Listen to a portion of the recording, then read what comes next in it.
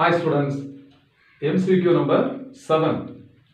A person standing between two parallel hills fires a gun and hears the first echo after t1 second and the second echo after t2 second.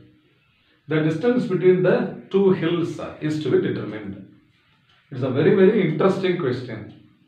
Now imagine this is the person who is standing between two hills.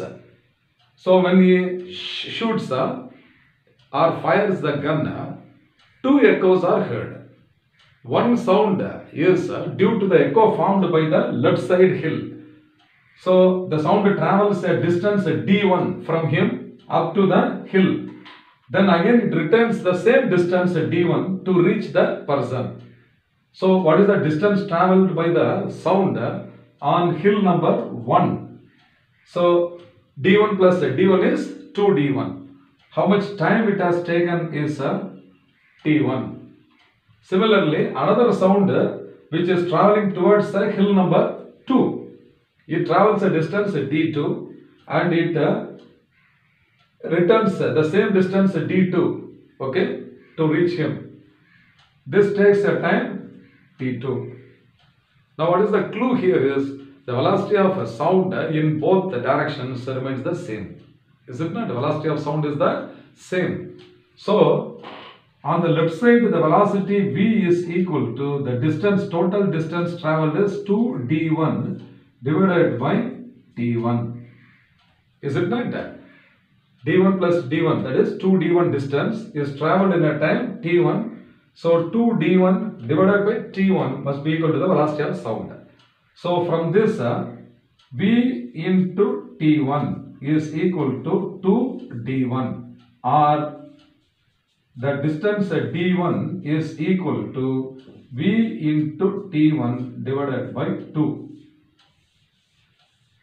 So this is the distance of the first hill from the person. Similarly, for the second hill, if I write another equation, the velocity is equal to distance travelled is d2 plus d2, that is 2d2 divided by the time taken is t2. So v into t2 is equal to 2d2, or the distance d2 is equal to what? V into t2 divided by 2. Now what is asked here? The distance between the two hills, that must be equal to what? d1 plus d2. Therefore d1 plus d2 is equal to vt1 by 2 plus vt2 divided by 2. So this is equal to v by 2 into t1 plus t2. Therefore distance between the two hills is equal to v by 2 into t1 plus t2. So option D is v by 2 into t1 plus t2. That is the right option. Okay. Therefore option D is the correct answer. I hope you must have understood well. Fine.